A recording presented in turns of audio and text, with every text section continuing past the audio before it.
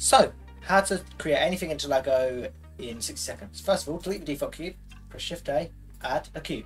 Then, just model a Lego brick. Just have to go to SZ to scale it up. Select the top face, press I to inset it, and subdivide it a few times. Then, using the Loop Tools add-on, comes default package with Blender. Go to Loop Tools, Circle. Now we can extrude this up to create a Lego brick. Select the bottom face, inset it, extrude it upwards, and you can model add a remesh modifier.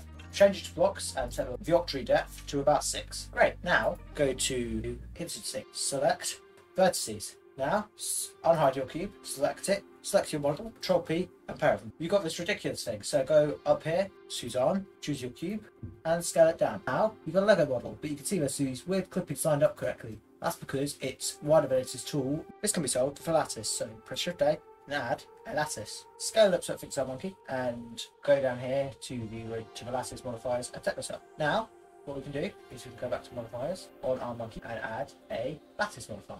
Now we can choose your lattice. Now we can go to our lattice and we can press A and scale it up so the Lego mod don't clip. Now you can see we've got a very stretchy monkey. So what you can do is you can go to edit mode for that monkey, press SZ to scale it down, and you've got a Lego monkey.